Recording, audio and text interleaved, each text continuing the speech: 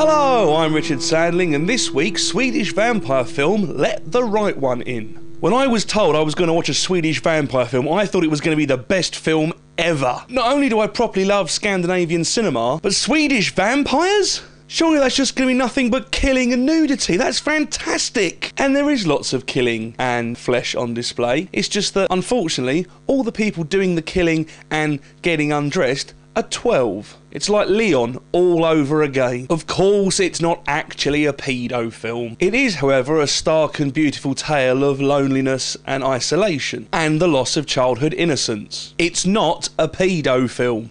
This film will no doubt be of interest to you if you've seen Twilight, because obviously now you're all dark and moody and in touch with your emotional side, and you'll desperately want to find something else you can latch on to in a feeble attempt to embrace some sort of self-fulfilling prophecy that you are somehow an outsider and no one understands you. However, Twilight is nothing more than a shallow, vacuous and pretentious waste of time. If you think you're all deep and soulful because you like this glorified Evanescence video, you have no soul. If you want to see something dark about the misery of human life, then go down the video shop and get Naked by Mike Lee or Come and See and put your money where your mouth is. Idiots! Thankfully, Let the Right One In is nothing like Twilight. It has a gentle, understated truthfulness and honesty to the complexities of growing up, life and relationships. And how the hell Hollywood expects to do any sort of half-decent remake given their previous track record on these things is frankly stupefying. Also, I should point out, nothing actually happens in this film. It has the slow, meticulous pacing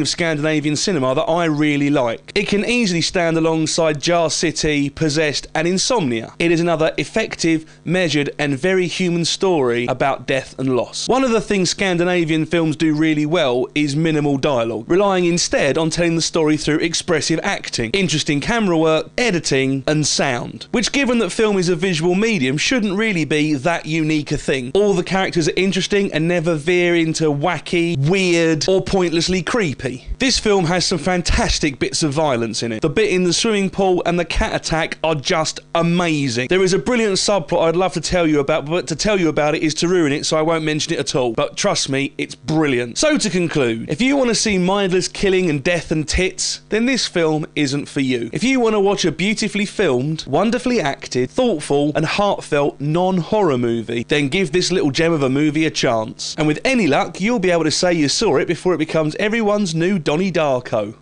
which it will. I've been Richard Sandling. Thanks for watching my film review show.